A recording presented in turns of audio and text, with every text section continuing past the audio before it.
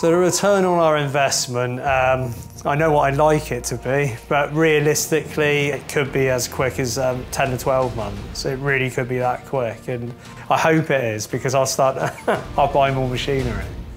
Well, it started off over the last 2 years. It becomes harder and harder to get quality labour.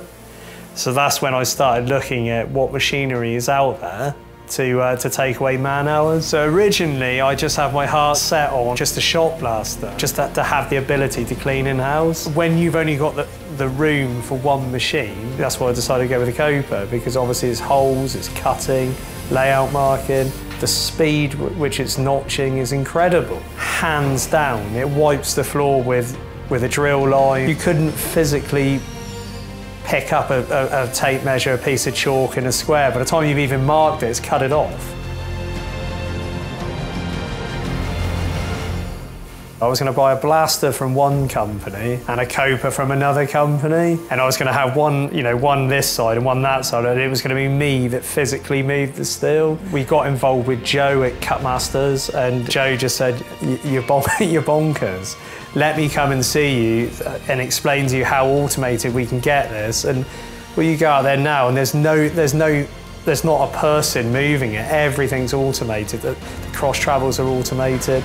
Literally, we can run both machines, load and unload, and stack the steel with 2 people.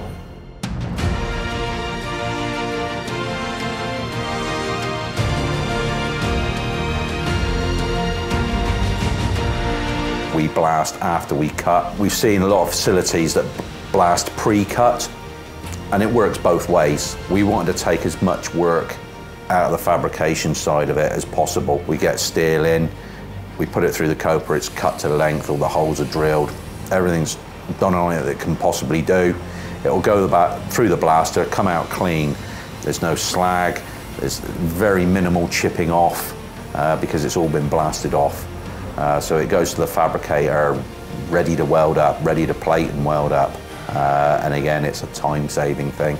You don't want to be paying your top-skilled men to stand around with a chipping iron, taking slag off.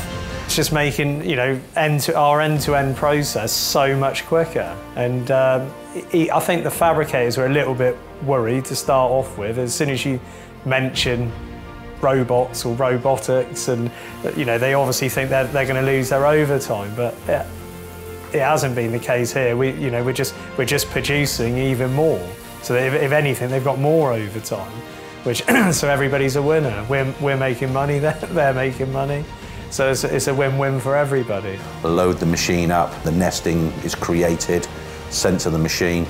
The operators have the easy job of pressing a button, and away it goes. Select the bar that you want, tap on the space bar and it illuminates it yellow, then the drag dog come along and select your bar, all good to go. Yeah, they get up every morning, they're happy to go to work because their lives are made so much easier by the integration of automated equipment. Don't get me wrong, I'd love to train young guys to fabricate and that, but if the want isn't there, we have to go down different avenues. And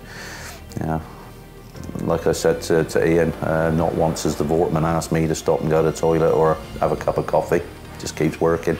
In a 10-hour shift, we'd be probably at around 40 tonnes a day. Our plans are, we start in a month's time, we run 16 hours a day, and let's see where that journey takes us. I think it's going to be a shock for everybody, me included, just how much work we're going to get through. Already, and we're only still learning the machinery, we probably reduced our man hours by about, per tonne, I would say on average between sort of 25 and 30%. I'm sure every fabricator in the country is saying how hard it is to get labour, or quality labour. It's the only way forward. And when you go over to the Voortman factory and you see the robotic fabricators, it's incredible what they can do. That will be the way everybody goes. You're always going to need people, for sure, but there's a degree of work that can be just absolutely eaten by robots, and that's a journey we hope to be on within the next sort of 5 years. So.